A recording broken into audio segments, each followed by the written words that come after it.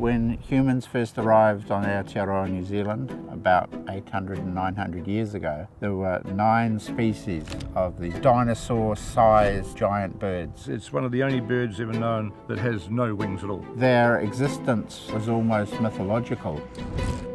It's estimated that there were probably 150,000 giant moas walking around.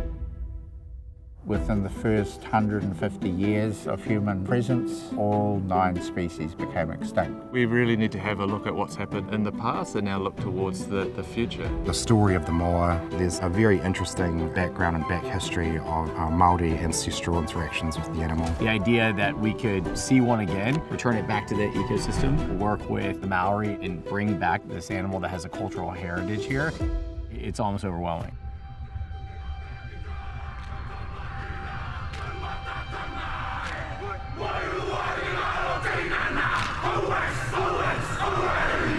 I'm pretty stoked about this partnership. It's going to involve both a big conservation project, biobanking, local species, including birds that are endangered. What's great about De-Extinction is it acts as this engine to drive conservation action that benefits not just the moa, but all native species in New Zealand. Once we're able to harness that technology of actually creating more birds or cloning birds, it can be applied to a whole slew of conservation projects. And eventually, bringing the moa back to life. We really want this to be a Maori-led initiative, and I'm really excited that we're able to do that here. It's going to be undoubtable ramifications for the conservation work that we're involved with. It's really their vision, really putting the Maori first. This isn't the scientists telling the Indigenous people what to do, it's a complete partnership.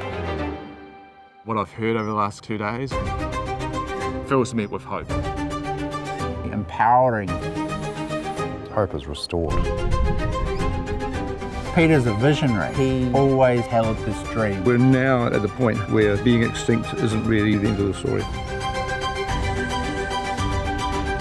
So we don't want to release moa into the wild, and we don't want to put them into zoos. So we want to be able to give the moa, a natural environment as big as we possibly can. The moa inspires the imagination.